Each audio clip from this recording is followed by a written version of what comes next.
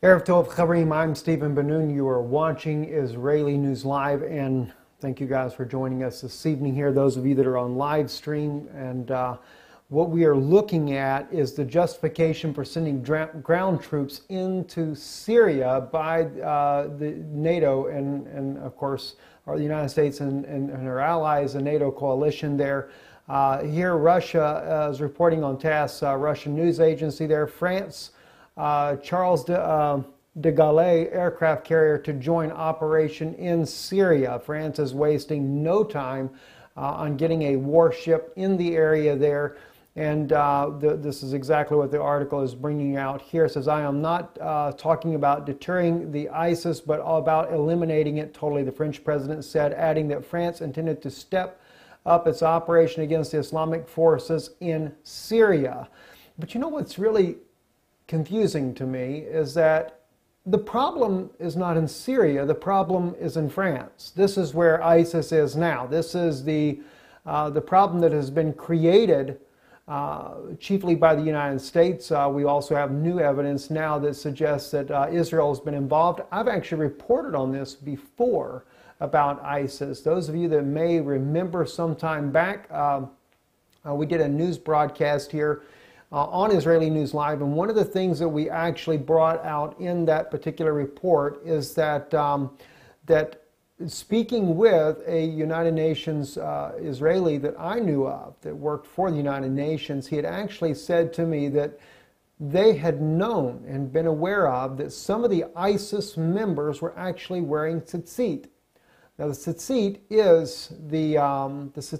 is what the Jewish men wear, the religious Jewish men, on the four corners of their garment there that we see that Moses commands in the Torah. And so therefore these men are wearing tzitzit. He says ISIS members have been seen wearing these. And he said this to me privately, but very concerned about it. Why would Israel be involved with ISIS? Well, you have to keep in mind the Israeli government also has a purpose for this, and the United States is their ally, and the U.S. really does not have the assets or the means to blend in amongst the population of the Arabic world, but the Israeli government does. Their special forces, many of the members of the Mossad are even Arabic. They've been recruited, Palestinians. They can blend into these different parts of the regions, and so they pay them to go in and to work undercover and to infiltrate and to become part of this system. The United States, Barack Obama, left behind after the Iraq War, left behind a huge cache of equipment, claiming it was too expensive to bring it home, and so just left it behind in order to, of course, arm ISIS. And the whole purpose was to topple the Syrian government, to topple that regime there, Bashar al-Assad, in order to put in place what they would like to have in there. And that way it would also benefit for Israel, because Israel is still technically at war with Syria over the Golan since the 1967 war. Syria still wants this all back. But of course, these things are all issues that are being played out. And we see too the United States, their reasoning for being in here, it's not to protect Israel, it is to be able to gain control and access over the rich oil reserves in Syria as well as in Israel as well. Of course, the two-state solution, all these things no doubt have played into it, because the Vatican also has a great stake in this, which brings another interesting topic up, and I don't know if I have that particular article up. Yes, I do. Let me just bring this to your attention as well. This was on the Daily News. Pope Francis calls Paris massacre part of a piecemeal Third World War. You actually heard that right. This here is stated here. Pope Francis condemned Friday night's Paris massacre, calling the attacks part of a disorganized World War III. Well, I guess he knows that it needs to be organized. We shouldn't have a disorganized World War III. We need an organized one. But anyway, the Pope says, I am close to the people of France, the families of the victims, and I am praying for all of them. The Pontiff said Saturday, according to the Vatican radio, I am moved and I am saddened, and I do not understand these things hard to understand, he states here. France called the wave of terrorist violence that killed at least 129 people a piece of a piecemeal Third World War. and said the bloody rampage was not human. And one thing I do agree 100%, what has happened in Paris, France is certainly a tragedy to say the least, especially for the families involved. And my concern is we've stated already here on Israeli News Live, we do believe that what has happened in this is that ISIS was, quote unquote, retaliating for France bombing the oil fields there, trying to silence those people that know that, of course, the UK, the United States, France, Germany, all of them were the ones actually buying the oil coming out from ISIS. You got to remember, these guys are actually backed by the U.S. They're backed, as we see here clearly, and you're fixing to see this article in a few minutes, by the Mossad as well of Israel. So there was a reason for that. There is a strategic reason for the overthrow of Syria, for their government, the regime. I can understand Israel's interest in this because of wanting peace and security on their own border as well, and not to lose the Golan. But unfortunately, Israel should never trust the United States, because the U.S. does not have the Israeli people's interest at heart at all. That is a fact. But nonetheless, we are seeing an escalation in this. Let me come back to my thought here real quick with you there. As I mentioned to you about how the attack that has taken place on France, as I said, as a retaliation on the country, because France was the one that actually bombed in the coalition forces there, bombed the oil rigs in that area. Because Germany, there is articles out there, we shared that with you before on Israeli News Live, about those that are accusing Germany of buying this oil $15 to $20 a barrel, paying cash for it. France was involved in this, and of course they said the U.S. and the UK have turned a blind eye. And even they say Bashar al-Assad is involved in it. Now, Russia is well aware of this. They've reported it. Vladimir Putin has reported this as well before, that this is happening. And so it appears that France goes in there, bombs the oil factories there, quote unquote, to stop their revenue base. Well, if they quit buying it, they wouldn't have a revenue base either. If there really was sanctions going on like there should be on ISIS, then Europe would not be getting the cheap oil. And of course, none of the customers in Europe ever got the price cut passed down to them. So I guess it's all for the wealthy billionaires and oil company owners, as well as U.S. billionaire companies owners as well. Of course, John Kerry does have a huge investment in these companies as well, and so therefore it does benefit him too. Needless to say, though, it is a mess. But what surprised me, and we did say that we do believe that it was a retaliation attack by ISIS, but how could such a well-coordinated, planned attack by multiple forces and sources of ISIS be carried out in France, in Paris, so rapidly? That's my question. Now, if the Mossad has been involved in helping ISIS fight a war to try to topple Syria, the Bashar al-Assad's regime, we know the U.S. has been involved, and it's clearly, now that we have the evidence from an article that I'm fixing to share with you in a moment, that the Mossad also is involved. That would be understandably so. But this situation of bombing ISIS and ISIS being able to retaliate so rapidly, it's such a large scale. I mean, this was like a major military operation. I cannot question, and this is only an opinion. This is not to say it's fact. I do not have facts to back this with, so I'm giving you an op-ed, so to speak, an opinion-based briefing here. I think that there's definitely some forces behind the attack, knowing that the United States is a backer of the ISIS militant group, knowing that they armed them. They may be claiming to fight them and to try to destroy them right now, but the only one that really seems to be doing any good on that is Russia. But of course, once the United States figures they've used them as much as they can and it's not doing a whole lot of good, they'll go ahead and kill them and get rid of them. Who knows? Now they got special forces there to protect some of the ISIS groups. But anyway, or the so-called backed rebels, Free Syrian Army, that might be. But nonetheless, this has been a very well-coordinated attack. And of course, Paris, France, I don't believe either is I don't believe that Paris was just targeted for no reason. I believe Paris was targeted intentionally.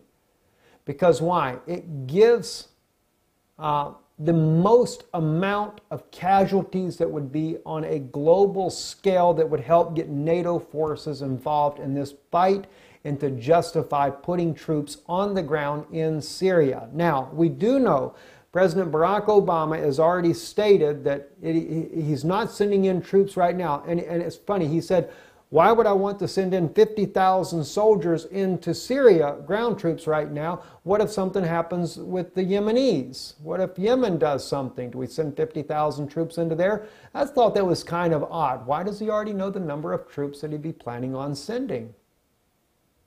You see, NATO is not happy with the idea that Russia has a base and was able to so quickly put this base into place in Syria to come to Bashar al-Assad's aid. Now, again, I say come to Bashar al-Assad's aid. Russia's got their own purpose for being there as well, but clearly they probably have a more noble purpose than what the U.S. has had. Israel, I can understand trying to topple Assad to get in a regime that would be more cooperative with Israel, that would be more willing to work with the Israeli government, so there was a reason for them, no doubt, to be involved in this. But the U.S. is definitely there for the oil as well. And of course, I believe Russia's there for the oil too, no doubt about it. Anyway, though, let me real quick take you to this other story here so that we quit having you on the edge of your seat there. VeteransToday.com is reported in an article here. It says, updated Israeli general captured in Iraq confesses to Israel-ISIS coalition.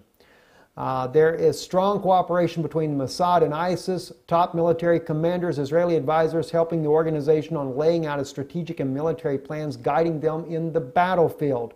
Basically, they are doing like the U.S. has done on many occasions already as well, and that is training the fighters, just like Russia is doing now with Bashar al-Assad's Syrian army. They are helping to train them and guide them and giving them better weapons in order to defeat ISIS to begin with. So, in essence then, if this is the case here, that Israel is already working with ISIS to topple Assad, and Russia is fighting ISIS with Assad, it's just like it was before. We have Russia, the United States, and Israel are all at war with one another. We have to face the facts. They're at war. They're just using all the Arabic people to do so. And maybe the whole plot is to kill off all the Arabs. I really don't know the answer to that there. I don't think, though, that Russia has that same sentiment, because we see that Russia has alliances with Iran, a very hostile nation towards Israel. We see that Russia has many different alliances with different countries like Iran in the area there too, just like the U.S. has it with Turkey, etc. But for some reason, they all want to kill all the Muslims off and get rid of them from what it appears to be to me. Anyway, though, the article goes on to state, and this is an editor's note, Israel claims that Shahak is only a colonel and requires us to at least publish this claim of theirs. It may well be important to Tel Aviv that a colonel was caught rather than a general. Okay, so we can agree with that. So that does show that the Israeli authority has contacted the publisher here and let them know that it was not a general, it was a colonel.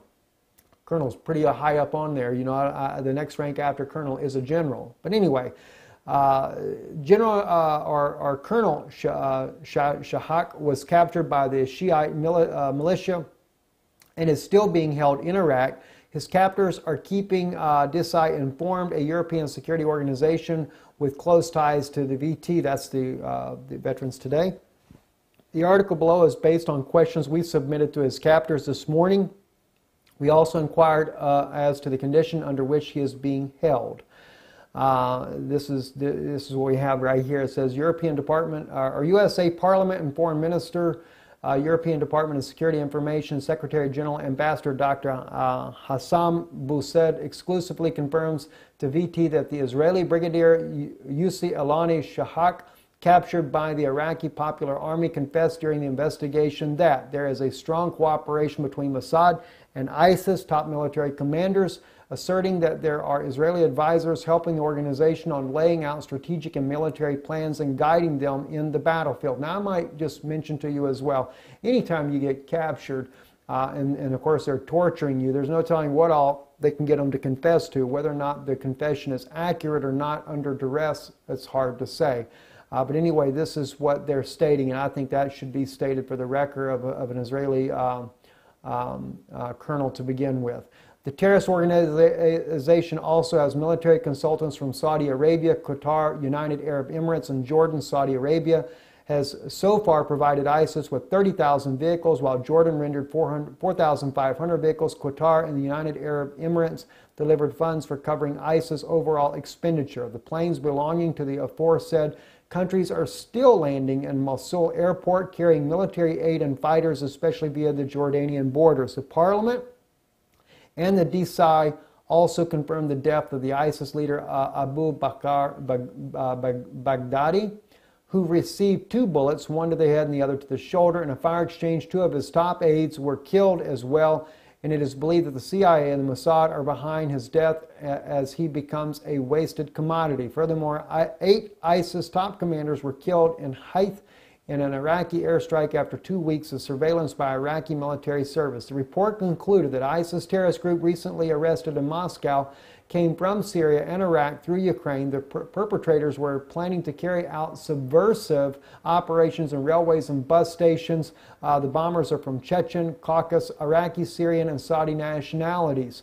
Ukraine became the hotbed of embracing terrorist activities in complicity with Putin's arch enemies who wanted to break up Russia and then absorb in revenge of his military intervention in Syria.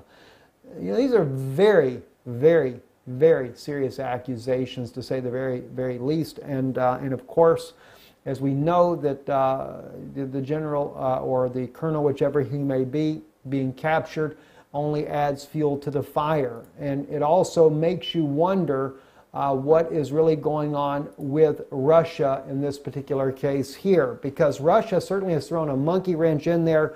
The U.S. was not expecting that. I know, according to the article right here on the Military Times, they spoke about how that when Russia sent their general in, he walked past the Marines that were guarding there at the embassy, and he walks right in and says, within the hour we will be bombing ISIS targets in Syria. I'm still, though, amazed at how Russia, we know that Russia has always been supplying Assad and his forces with military aid, but how that they were able to go in right under the nose of the United States and NATO and build a military base and airstrip with all kinds of high-tech equipment there and do it completely unchallenged. This is something that has really surprised me. It makes me wonder as well what the future holds for the region. It is clear, though, at the rate we're going now we're seeing the French forces sending an aircraft carrier in the region. If the United Nations puts troops on the ground, which I believe 100% is in the making, it will come to pass. Whether it's in the next months, whether it's in the next year, or whatever the case may be, it is coming. Russia is not going to sit by, though, while NATO puts forces on the ground and not do something as well themselves.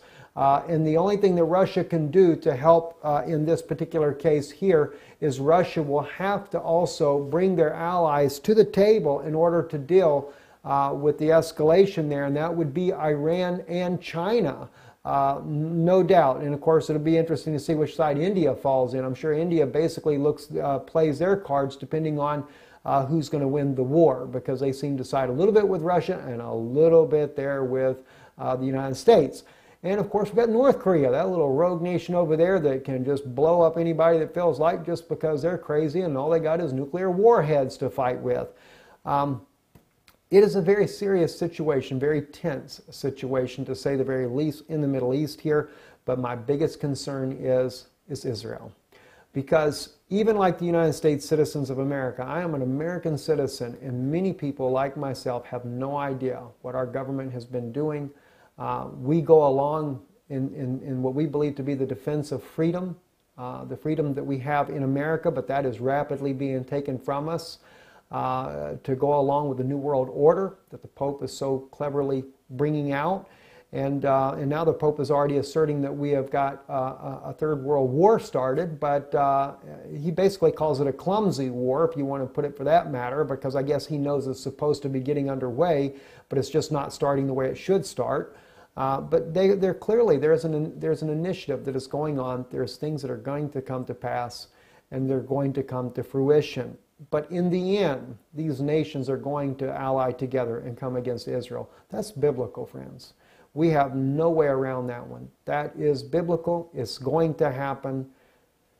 And we can only pray for Israel in a time like this. And by the way, those of you, we brought this out in the broadcast the other day. I'll say it for those that have not seen that broadcast there. This Friday, 6 p.m. Israeli time, that's Jerusalem time, which is the same in Israel countrywide, we will begin a prayer, a vigil. I call it the Esther prayer, the Mordecai prayer time, the 3 days of fasting and prayer for Israel, for her redemption, for God to raise up the two witnesses to come on the scene for the redemption of Israel and for restoring His word back. I say restoring, and some people I know, it kind of troubles them because there's many people that believe in a rapture. I do believe in a rapture myself. Don't think that I don't.